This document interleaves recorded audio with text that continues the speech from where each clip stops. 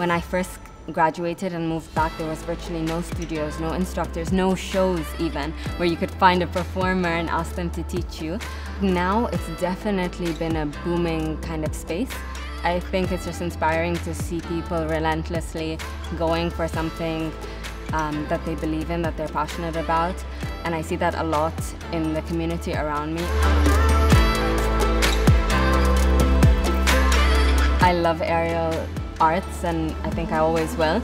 But one of the most amazing things it's taught me is to try something new, because you don't know what's going to become your next passion or your next hobby.